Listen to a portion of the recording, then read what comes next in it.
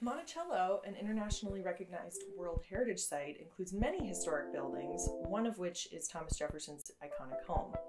And making sure that all the buildings are maintained and restored as accurately as possible is a really big task. Hi, I'm Lucy Middleford. I'm the architectural conservator here at Monticello. With the help of conservator Andy Compton, we recently restored one of Jefferson's original record-keeping tools, Monticello's compass rose. Originally installed around 1807 and called the wind dial by Jefferson, the compass rose is mounted to the ceiling of the east portico and connects to the wind vane on the roof. And it allowed Thomas Jefferson to keep records of which direction the wind was blowing at any given time.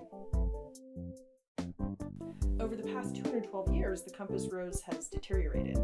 The iron frame has corroded, the wood has been damaged from water that dripped down the shaft of the wind vane, and the original paints and other finishes have flaked off or been painted over. So the goal of this project was to stabilize the compass rose and restore it as accurately as possible to how it originally looked when Jefferson was alive.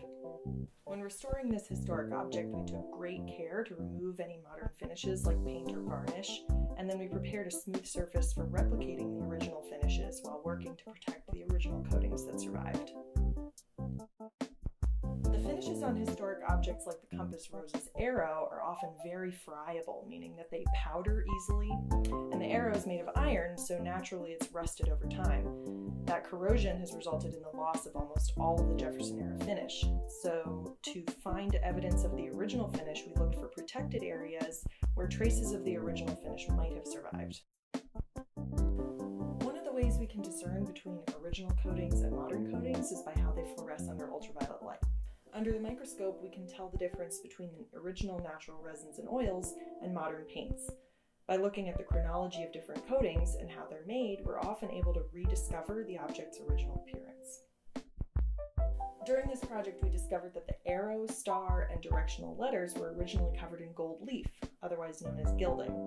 Part of our restoration project was replicating the gilding and the original black painted background.